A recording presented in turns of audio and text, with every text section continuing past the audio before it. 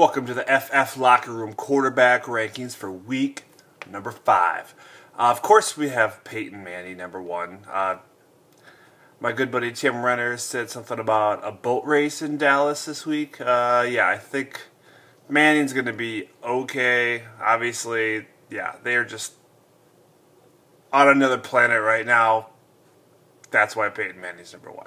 Number 2, I have Matthew Stafford. They're playing Green Bay. That Green Bay defense is, well, literally Swiss cheese. That's, I know, for lack of a better term, but that's what they are. Anybody can throw on this team. I think I could throw for 100 yards against this team. They're just very bad in the secondary. Oh, and guess what? Detroit has a guy named Calvin Johnson. Yeah, I think Matthew Stafford's going to be all right. Start your Lions. Start Joik Bell. Start Reggie Bush. Start Pettigrew if you have to. I know he hasn't done anything this year, but you're going to be okay against that Packers defense. That's why Matthew Stafford's number 2. Number 3, I have Aaron Rodgers. This is just kind of a respect thing. I think this Detroit defense does a lot of good things, but I think he knows them too, and he's going to put up some big numbers as well. This is going to be a shootout in Green Bay. Number 4, I have Phillip Rivers. This is the highest I've had him rated all year long, but they're playing the Oakland Raiders, and yeah, he's another boat race game here, I believe. This is, yeah, I think it's going to be ugly.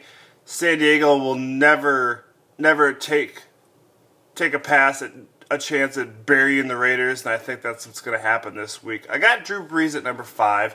I'm not crazy about it, but he plays a tough Chicago defense. I've just been so impressed with them, and I think if you look at what Darren Sproles did on Monday night and what Reggie Bush was able to do against the Bears last week, I think that's a big reason why Brees is going to be successful. The Bears didn't have an answer for Bush, and Sproles can be that same kind of factor in this offense, and that's going to open things up for Jimmy Graham and Marcus Colston. So obviously, Brees is going to have a good game no matter who he plays.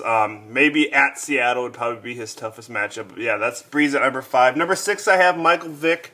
I know some people have him rated a little bit higher, but I just think with a division game, there's going to be turnovers. There's going to be big twists in this game, and I think the Giants are actually going to get off the schneid and win this game. That's why I have Vick at 6, and I have Eli at 7. I think this could be somewhat of a shootout, but I think it could also be a very low-scoring game too. Just, you know, they're going to trade punches of one kind or the other, and that's why I have those two rated that high. Tom Brady at Cincinnati, I have at number 8. Cincinnati's has not been as good a defense as I expected, and I think Tom Brady is going to have a very, very good day. Sam Bradford, I know a lot of people are spouting about the Rams at Jacksonville, playing Jacksonville this week, but I have not been impressed with the Rams. They've just been absolutely obliterated the last 2 weeks.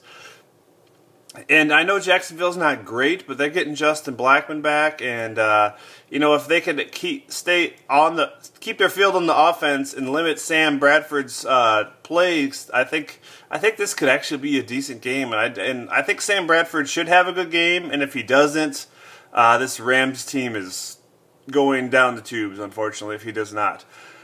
Russell Wilson have 14. They're at Indianapolis. I think this is going to be a very good game. I got his counterpart, Luck, at number 22.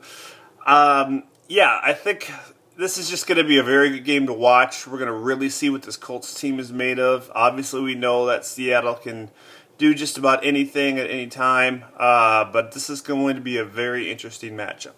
Don't sleep on Ryan Tannehill. I know he had a bad game on Monday night, but those two of those second-half picks were not his fault at all.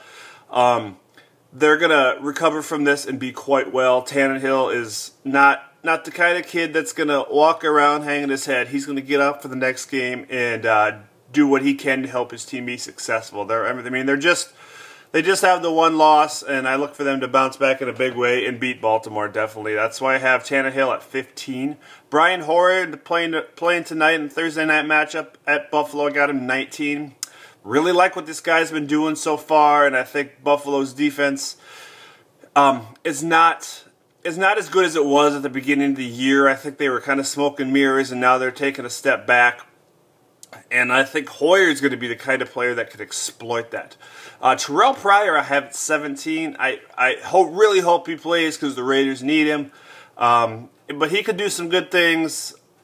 And remember, the San Diego defense is, I think, third worst against the third worst total defense, giving up 430 some yards per contest.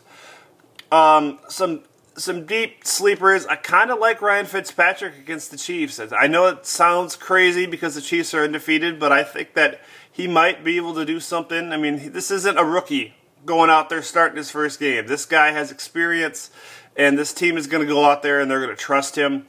And yeah, I like what Nate Washington's been doing there too, so he definitely has weapons. That's why I have Ryan Fitzpatrick as my dark horse. This has been the FF Locker Room quarterback rankings for week number 5. Have a great weekend, and we will see you next week. Make sure you check out the FF Locker Room website. Click the FF Locker Room TV tab and watch the Tuesday night breakdown by Brandon Berg and John Stolberg this week. It was absolutely amazing. Follow us on Twitter and Facebook. Join the flock. FFLockerroom.com.